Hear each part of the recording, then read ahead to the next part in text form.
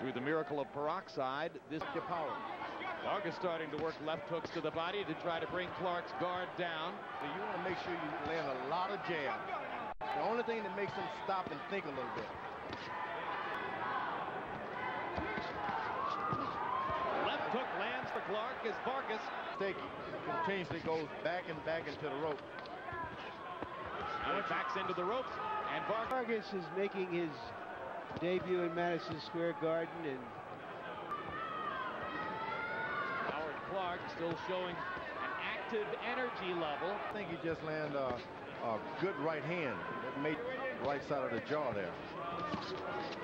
Uppercut lands inside for Vargas. Right hand to the chin, backs Clarke up. Clarke fires the left hook. Fight a guy because he hits you low. You got to fight him anyway. See? There again. Left, right. Finally throws the left hook, but again waited a beat. That's that left hook. Yep. Best punch for Clarke, quite out. Use power right now. Woo, but good right hand. Lightning right cross and a left uppercut inside. And might have heard Vargas' trainer Roger Bloodworth saying, don't go looking for a knockout. It'll come when you least expect it. A lot of that had to do with him coming out staring this guy down. Just staying right there. Good combination by Clarke inside as Vargas pounds. Vargas gets away with a low blow right in front of Kelly.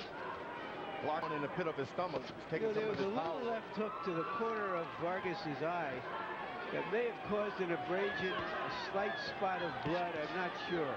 Pursuit of knockout. Right hand thunder and the left hook landing inside for Vargas. 27, each round 10-9, no question. What I like about Fernando Vargas is after he lands that hook, he takes that step to the right, he's turning the guy beautifully. Vargas is imposing his power on him in such a way that Clarke takes fewer and fewer risks. That Vargas is powerful. Down by the body. Vargas comes right back to the body with the left hook, and boom. Clarke has been more aggressive, and he's walked into 3 knockdown punches. To go on. Cowdell backed up as if to say, yeah, I want you to go on, and Vargas gets a chance to throw more left hooks and right crosses, and that ought to be enough. And it is. So everybody came to the same conclusion at once as both Wayne Kelly and Pat Cowdell